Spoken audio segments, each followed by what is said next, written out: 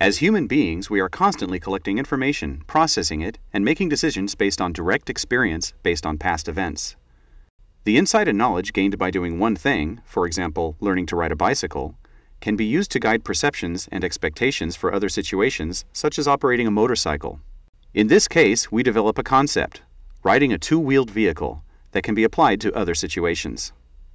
This practice of recognizing patterns, making correlations to other information, and applying them to reach conclusions and take actions based on those conclusions is akin to what Intel researchers refer to as model-based computing.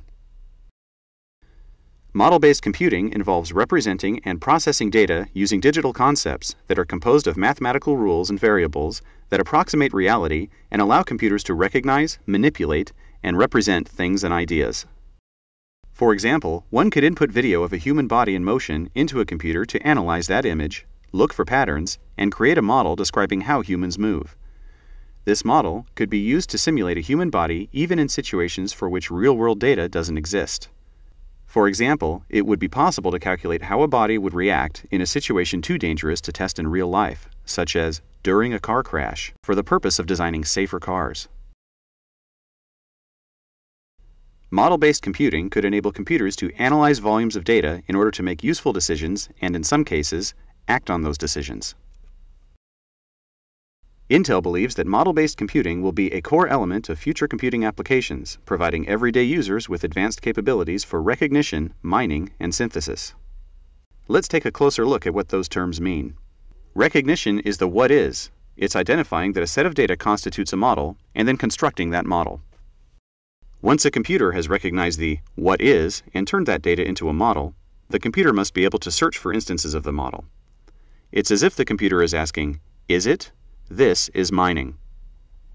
Synthesis is discovering what-if cases of a model. If an instance of the model doesn't exist, a computer should be able to create a potential instance of that model in an imaginary world. In other words, synthesis is the ability to create an instance of a model where one doesn't exist.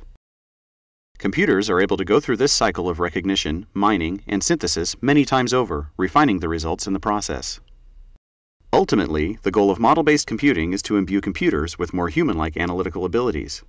Computers will have the ability to analyze complex data structures containing vast amounts of data with many more individual variables faster than humans can and generate conclusions based on that data. Consider a car that can anticipate and react in a dangerous driving situation. In the split second before the potential impact, the car can calculate multiple possible courses of action and take the appropriate actions to avoid an accident, or, if that's unavoidable, to provide maximum protection for the passengers. Imagine this power applied to hundreds of different situations where large amounts of data can be analyzed with useful results delivered in real time. Right now, these kinds of calculations are considered the dominion of high-end servers and supercomputers. Now imagine that kind of capability available real-time to average users on desktop computers and eventually notebooks.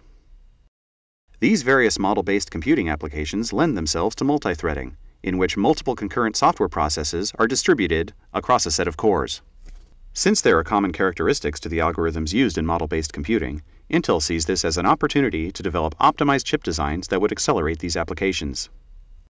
Intel's goal is to bring this modeling capability to a wider user base, including home and office environments, making it as commonplace as word processing or photo editing is today, thus opening up a world of possible applications.